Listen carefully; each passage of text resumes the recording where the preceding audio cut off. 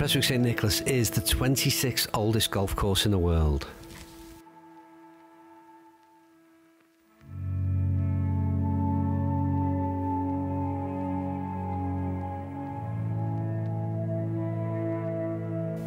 Old Tom Morris was a founder member of the links course that hugs the coastline of the Firth of Clyde.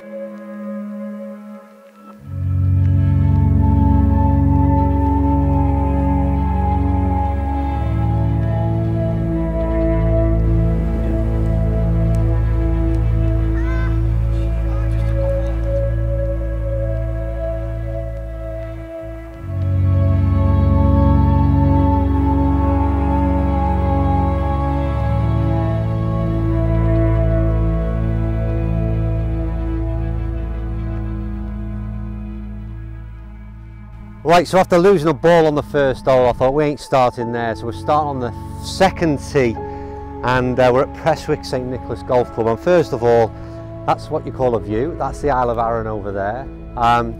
Clubhouse in a backdrop, which is where we just teed off from, and like I said, still on this second tee. Par 3, 170 odd into the breeze. I've actually hit one onto the green here, but again, we're going to talk about these buildings over here very shortly. But again, what seems to be a great golf course that awaits on this Ayrshire coastline, and I'm excited to get going.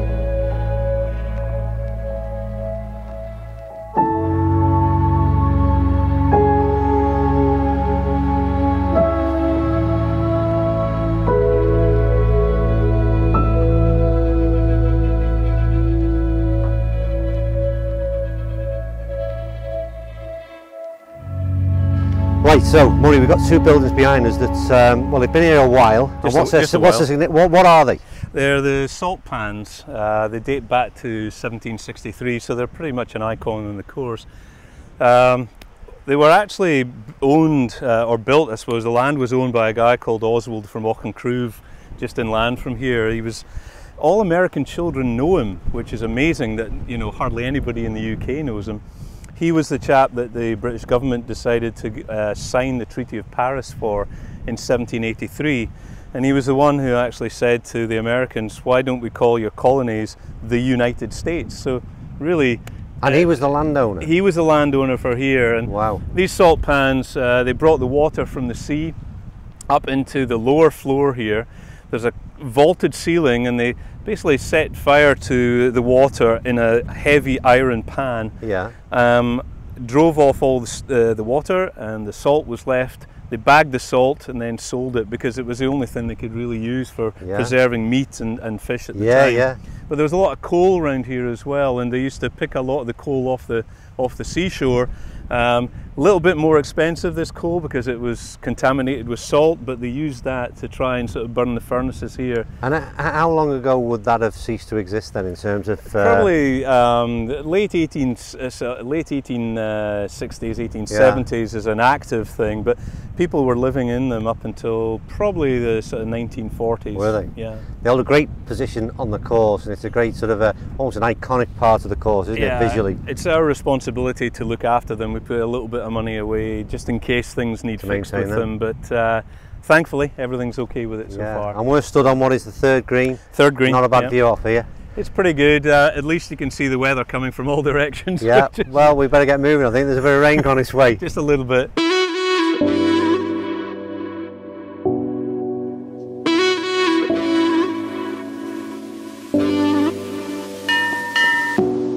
The sea view never leaves, nor does Ailsa Craig or the Isle of Arran.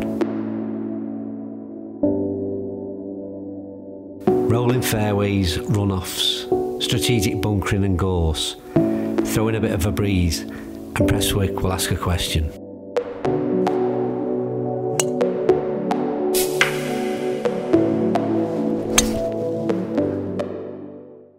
It's a great view off 11. In all fairness, from the tee boxes that we just recorded at, every vantage point we're going to run right along the sea and the beach front. There's a glimmer of sun, and we found the fairway, so a glimmer of hope as well.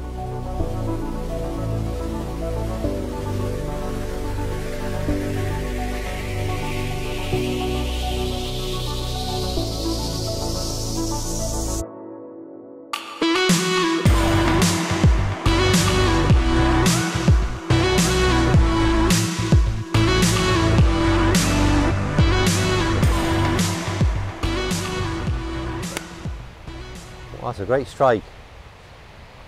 Just moving a little bit to the left, but it's a lovely ball. Bunker. Is it? Bunker. Right, I'm going to change my mind then. So we've got. I'll tell you what, yeah, there's a bunker behind the pin. There's a bunker to the left of the pin. There's a bunker that I went in. There's a bunker on the right. That you He tells me this just before the tee off. There's a right, so that's 7 bunkers. 5. Yeah, stop exaggerating, Anne. There's only 5. Right. Safe areas to the right, and then it comes down.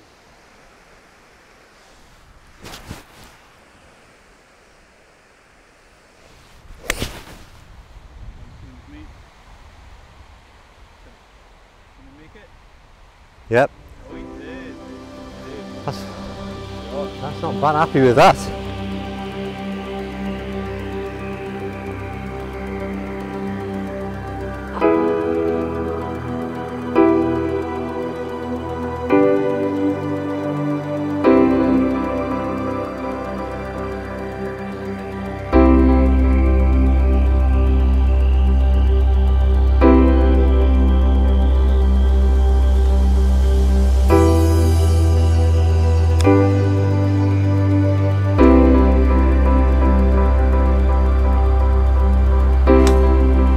Lovely. Do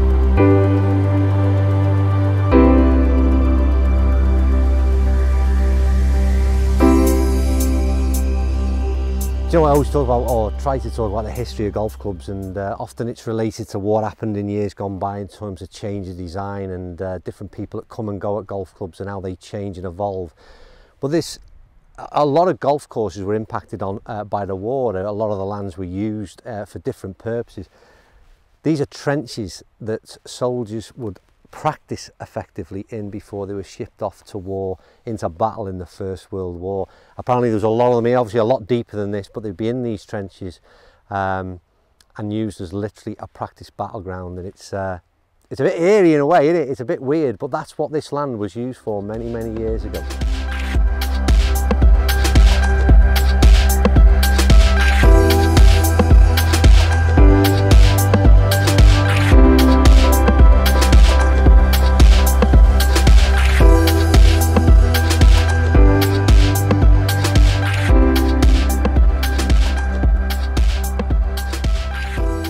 Right, so on to 15 nearing the end. The weather has certainly brightened up a lot for us. Interesting par 4 actually, 15, just 260 yards from the yellow tees that we played it. But again, still ask questions of your game, and that's one of the key features of this course. There's a lot of change in terms of, or variation rather, in terms of the different holes and what they ask of your game, and it's certainly not a case of picking driver up off every tee and short iron in. There's a lot of thinking to be done, and with any links track you miss the greens, and you've got to be thinking about how you're going to get up and down. And this hole we're coming to now, 15, is just it's just stunning to look at. I'll flip the camera around and then what I'm looking at, and then we'll get a few close-ups of it, a few better looking images than the one I'm able to provide you with now. But that's what I'm looking at. The salt pans are in the distance. That's the flag on the horizon.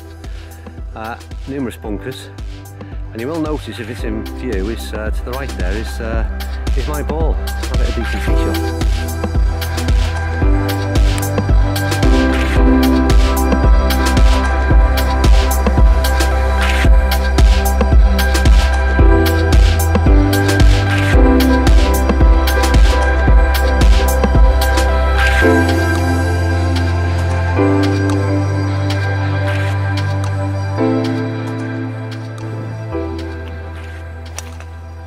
That's a perfect shot, and maybe slightly too long.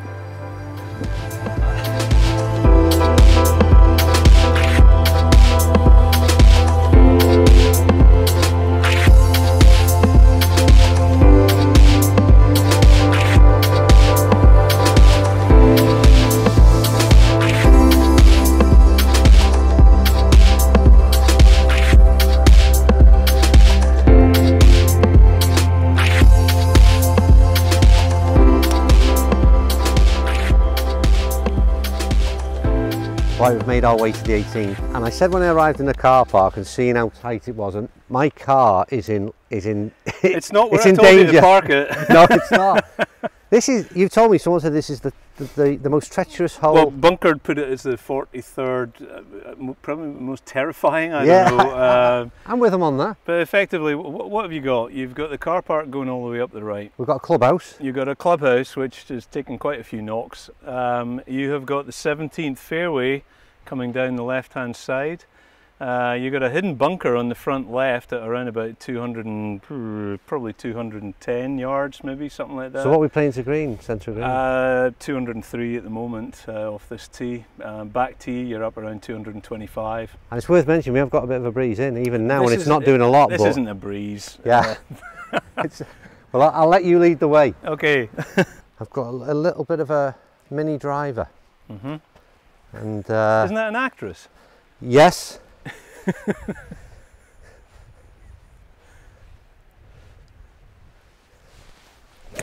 At the moment I'm bailing out left. Okay.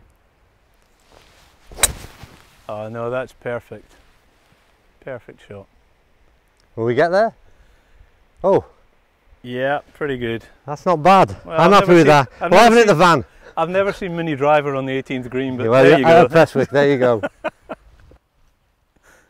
Well, first of all, Murray, thank you for your company. Oh, well, no, thank you for playing the course so well. Oh, well, we did all right in the end. Yeah, after a bad start, lost the ball off the first tee, and then it Yeah. got better from there. It couldn't get any worse. So that's Everybody has ups and downs on this Yeah. course, but no, it was very enjoyable. Great mix of holes, great variety of holes. And it's a challenge, but it's a fair challenge, to be fair, isn't it? yeah, I mean, it's not the longest of courses, but to be fair, the variety of holes that Yeah. we've got, some blind holes, the short holes are not that short. No. And the greens are actually not that large either, so you really have to be quite accurate on your way around. Some great new tee boxes, but there's a lot of tee boxes that got great sort of elevation, and therefore you get the best of these Yeah, views. the infinity tees that we've put in now, I think, are something that everybody's going to rave about when they get a chance to come around here and play. Now, I mean, the things that I was expecting, the greens were fantastic, great nick and all them kind of things. Thank were you.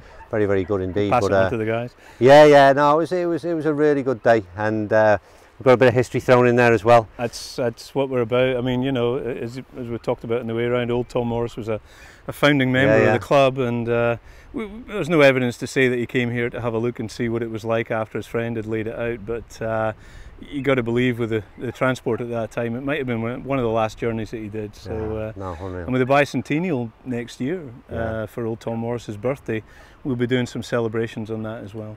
Fantastic. Well, we might come back then. Well, you're very welcome anytime. No, it's brilliant. Thank you, Murray. We can't shake hands, unfortunately. shake hands, we're no, still in. but, We're still in post-COVID or Yeah, post-lockdown. Post-lockdown, but when you come back, we'll do all that. Yeah, good stuff. Excellent. Thank you.